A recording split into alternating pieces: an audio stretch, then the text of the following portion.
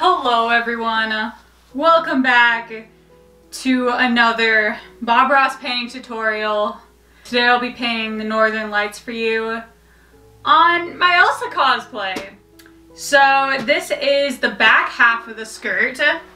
If you haven't already seen the first part where I do the front half of the skirt, check that out. That was something. So I am back to do another tutorial on my ELSA dress. And this time with a bigger skirt, more experience, and lower expectations. So let's start out and have them run all the colors across the screen. While they're doing that, let me show you what I got going on up here. Have my standard old canvas up here, and I've taken a little piece of contact paper, cut an oval, stuck it on. Then we've painted the inside with black gesso.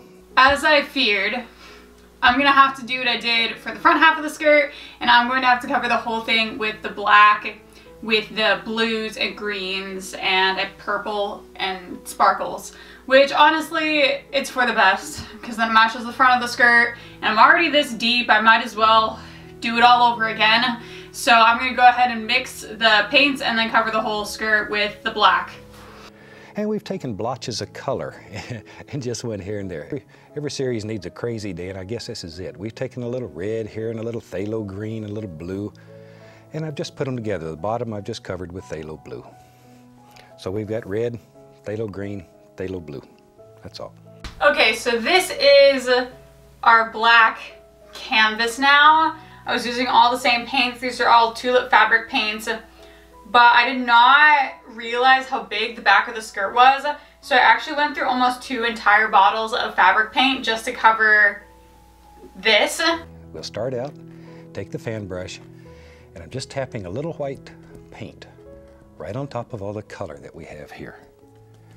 All right, and you just sort of figure out where they are. We just make our little bits of color, and then we'll take and we'll begin lifting that up. So what Bob Ross does is he just like pulls it up, and with how acrylics work, it will pick up the colors in the background and put it into the Northern Lights. That doesn't work with fabric paint. I'm smarter now. So what I'm going to do is what I did for the front of the skirt, and that is to just lay down green, purple, and blue into the Northern Lights and then pull that up. Just lift it up. And that's simple. That's simple. We have instant Northern Lights.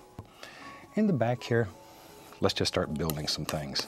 So in Bob Ross's painting, it was like 3 separate Northern Lights kind of meeting in the center. And here it has become this like blob of Northern Lights. So I'm just gonna move on because at this point, like, what am I gonna do? Like, what am I gonna do? It's there. Now, we have to make our first major decisions. Maybe there's some little trees that live back here. I'm not even gonna put a mountain in this today. If you watch the first part, you're aware my trees are really bad. But at least now I have lower expectations, and like I can just make these trees and be okay with their ugliness and love them anyways. Why not? There. All right. We'll just put a whole bunch of little trees back here. See how easy they are? This will give you some practice making little trees. Take the corner of the brush, work back and forth and back. Trees! And there's some right here so you can see right through them and see the lights behind them. There. All right. Maybe one more little tree right there. So Bob Ross kept painting trees, so I keep painting trees. My craft room is not big enough for this whole skirt, which is why I have to lay down to be in frame. I'm doing my best. So, more trees. They're happy though. They're happy trees. Happy little trees. And let's just indicate a few highlights. I don't want a lot. I don't want a lot. Look at the trees.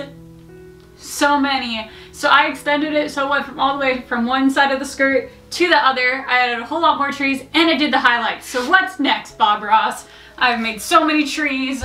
Let's have some fun. And maybe you see the Northern Lights mostly in the winter time. And there's a very Very easy reason for that. In the summertime, it doesn't get dark, so you couldn't see them. They're probably there. I want a little cabin out here. Shoot, I've always wanted a little cabin in Alaska. I'm not going to be painting the shack, same as with the front skirt. I felt like it didn't really fit with like the Elsa cosplay, so I'm tossing out the shack. I'm sorry I'm not following this tutorial. I was never following this tutorial. I'm painting on a skirt, an Elsa skirt. This is not what Bob Ross intended.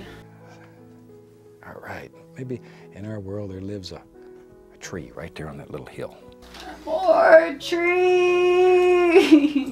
And we could make a little grassy area. Shoot, who knows, maybe there's one over here on this side too. Just something around the little cabin. And let's go back up in here and we'll highlight this little rascal. There, now he stands out. Now he stands out. And if we can take that and we'll just put in a few little sticks and twigs and all those little things that live back here against the tree. I want to turn this into water. Maybe there's a little pond here. There's no pond for me. There's no space. There's no... Straight down something like it and then go across. There's no shack. No pond. No reflection in the water. But for what I lack in tutorial accuracy, I definitely more than make up for in tree quantity. So this has been quite the journey. Thank you for sticking with me throughout it.